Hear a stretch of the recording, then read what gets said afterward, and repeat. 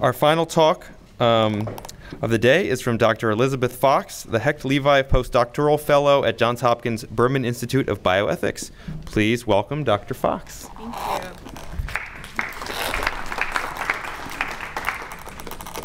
you. Okay, I have the challenge of being after everybody, but also the benefit of being after everybody. So I'm going to be sharing some of my work that I've completed as a postdoctoral fellow at the Berman Institute of Bioethics related to equity, values, and the future of food, and the great food transformation that is needed to support sustainable diets. So I think there's been only one presentation that has defined sustainable diets.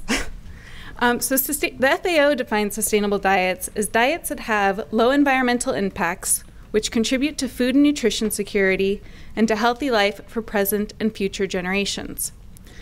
They not only reflect various aspects of environmental sustainability, but they also represent economics and livelihoods, access to affordable and nutritious foods, sociocultural norms, and issues of equity and human rights. And people working in the realm of sustainable diets are often looking into questions about whether and how we can meet the growing needs for food in the world while also staying within environmental boundaries. The World Resources Institute proposes 5 solutions to shift the anticipated environmental impact needed to meet the dietary needs of growing populations to global targets. And in some way, these are aligned really nicely with the great food transformation that's described in the Lancet Eat Commission. And I also want to bring to note, it's not just one solution, it's a set of solutions that we need in order to meet these goals. So the first is to reduce demand. The second, to increase production efficiency, increase fish supply, use production management practices that could reduce greenhouse gas emissions, and that we protect and restore natural ecosystems. And they propose a number of very specific strategies to do that, including shifting diets towards more plant-based diets, or more plant-based foods. And this is largely because ruminant meats, shown at the top, so that's cattle, sheep, and goat, as well as other animal source foods, so here you can see pork, chicken, fish, dairy, and eggs, have a higher average effect on greenhouse gas emissions, land use, energy use, eutrophication potential, and acidification potential compared to plant-based products, which are shown at the bottom of the graph. Oops. And this shift in diets towards more plant-based foods is represented by this graphic from the Lancet Eat, which you've already seen 4 times, and which illustrates a greater average proportion of vegetables and legumes and a smaller proportion of food stemming from animal source products and animal source foods. And it's not so far-fetched because the Canadian dietary guidelines that came out in January are quite well aligned with that. And in the Lancet Eat Commission, we tried to account for diets that were both healthy and environmentally sustainable. So to what extent are those diets actually healthier? In terms of health, animal source foods are an important source of essential nutrients, including vitamin B12, iron, and zinc. And it will be difficult to meet requirements for those foods without being really intentional about the foods that one is eating. So I don't think, it's not to say that it's not possible, but you have to be paying attention to what you're eating to make sure you're meeting your nutrient needs and or having access to micronutrient supplementation. The analyses for healthy and sustainable diets that were presented in the Lancet Eat Commission build on a number of population-based studies that associate high meat consumption with and high processed meat consumption with a number of different non-communicable diseases. So this work here by David Tillman and Mike Clark, who are some of the co-authors on the Lancet Eat Commission, show a greater reduction in relative risk for diabetes, cancer, and coronary mortality for Mediterranean, pescatarian, and vegetarian diets compared to more omnivorous diets, which would be higher in meat. And frankly, in comparison to the sustainable diet recommendations as described by the Lancet Eat Commission, we are way above where we need to be. So the little circle with the dotted line is the recommended boundaries. And you can see we're way above in terms of animal source foods, as well as starchy vegetables. And in the United States in particular, we're contributing more to this impact than in other places of the world. We have some of the highest production rates for beef and very high consumption rates as well. So this means that we have more of a moral obligation to make changes in our diets and practices. So today I'm going to be sharing with you some of the work that I've been doing as a postdoctoral fellow on a project on beef, food choices, and values. And the overall goal of the project is to identify policies and interventions that are ethically permissible, effective, and acceptable to stakeholders for altering beef production and consumption to levels that would sustain planetary and human health. We're driven by three specific aims.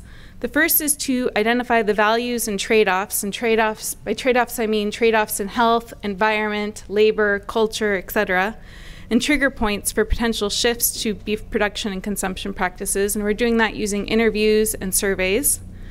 The second is to identify relevant considerations for a set of different policy options that will be modeled. And then the third is to develop a framework to evaluate the ethical permissibility of those different intervention options. Today I'm just going to be giving you some of the preliminary view of some of the interviews that we've done with consumers in California and Nebraska and producers across the United States. So as we talk about dietary shifts, we need to think about consumers' autonomy and their preferences. It's really hard to get people to make changes in their diets. And making changes in people's diets requires us to understand where people are coming from, what matters to them, and how they make decisions. With the consumers we interviewed, our preliminary findings add to existing research, such as this shown here from the World Resources Institute, that shows that price is the primary concern for people when they're deciding what foods to buy. So as noted by Jen, one of our participants, and all of these are pseudonyms that the participants chose themselves, so just FYI, I think it's important to also have an affordable substitute. If we're going to say, hey, these are the problems with this, then there's got to be a way you can get the foods you need at an affordable price. Other things that we found that can present challenges to sustainable diets are that health considerations, I mean, this isn't so much of a challenge, it could be something we can leverage, but health considerations outweigh environmental ones. So Jeff says, there's a lot of people who feel that eating less beef is both the healthy and environmental thing to do. But myself, I'd say right now, it's more about health. As I'm learning about it, it makes sense. People are also receiving a lot of mixed information about what to eat, and I think that speaks to some of the presentations this morning, that if you're not receiving any information in your 15-minute visit with your doctor, you're probably going to go to sources that might not be as reliable. So Chris says that information comes from everywhere, and Jay says, I'm very confused all the time and have no idea what to think about food. Is that crazy? I just hear so much conflicting information about food now. And I think taste is something that we can't neglect. Not all alternatives are created equal, and when people don't have cooking skills or time to cook foods that are tasty, we can't expect them to want to eat those foods.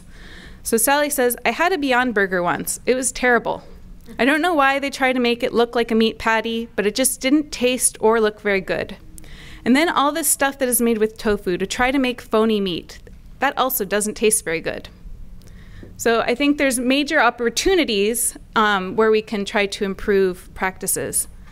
But conversations about sustainable diets are not just about consumers. They're also about producers and production practices, and I think we've heard about some of that today. The range of impact is actually quite variable for producers. So if you look at that top line of the ruminant meat, it's pretty skewed towards the top. That's the mean, is pretty skewed. So that means that the highest impact producers are disproportionately contributing to the overall environmental impact. And there are management practices that can actually sequester carbon. It's just not, it's very difficult and not many people do it. But it speaks to opportunities of being able to push those averages down. And so I think that that's something that needs to be on the table in these discussions. Coming back to this graphic from the World Resources Institute, there are a number of potential strategies to reduce greenhouse gas emissions, but many producers aren't doing it. So it's important to understand where producers are coming from, as well as what factors influence what they're doing. So I'm going to share some of the insights from our producers. I do want to note that we have a very biased sample of producers who are willing to speak with us and who practice more sustainably than probably the majority of other producers. So sustainability was an underlying goal for many of the producers we spoke with, and that economics, profit, and financial well-being were a very important part of that. So it can't just be at a loss in terms of for production practices. Conservation and land management were also cornerstones of many producers' commitment to sustainability. They talked about rotational grazing methods, protecting native grasses and wildlife, and being able to see changes over the past 10, 20 years in reductions in wildlife. It's something they care deeply about. Buffer zones and manure management. So there are a lot of strategies to improve practices. As Trey says, sustainable can be somewhat of a buzzword that's overused, but we define that by the ways that I described earlier, by people, community, natural resources, conservation, and profitability. Those are our goals, to be able to have success in all of those areas simultaneously, with the success in one not at the expense of success at the other. The ranching lifestyle is part of many producers' identity as well. They do it because they love it and are passionate about it. The landscape, the animals, the environment, conservation. As Patrick says, if it wasn't for the way of life, the lifestyle, the peace of mind, and the mental therapy that you get out of owning a place, the returns are low enough that you either have to be passionate about doing it or you better find something else to do. So it's not necessarily that most producers are making bank, so to speak. But there's also room for improvement. There is recognition, at least among the producers that we spoke with, that not all producers are practicing sustainable practices. Henry says, I think one of the things that we're guilty of in the beef industry is that we try to promote the best practices and put forth what we're doing and we're responsible and sustainable and so forth, and that's not always the case. And so we've got to make sure that we're bringing those other producers who are not practicing sustainably on board and that they're moving in that direction. And Henry wasn't the only person who talked to us about that. We had other producers who talked about neighbors and friends not necessarily partaking in what you would consider to be the most sustainable practices, and that they had challenges in even bringing those people to meetings to learn about sustainable practices from the industry or from cooperative extension. So I think that that's also an opportunity that we need to look into to improve what we're doing. There's also a lot of discussion about disconnects between producers and consumers. Most consumers lack knowledge and awareness of production. They were often described as being disconnected from the production system. As Courtney says, I think my perspective is more that the consumers don't necessarily understand what they're demanding, not really realizing what else they consume and how much worse it may be or similar it may be. The producers we spoke to were all very confident in their practices and believed that being open and transparent was important, not just for themselves, but also the industry, and recognized the need for that transparency. And kind of speaking to some of the points that were mentioned earlier, I don't think that consumers pay or value the full costs associated with production. And Lucia asked, what would you say if your child were to say, I want to become a farmer? And I challenge all of you to think about that for your present children or non-existent ones. I'm an activist, and I'm really in it for the farming.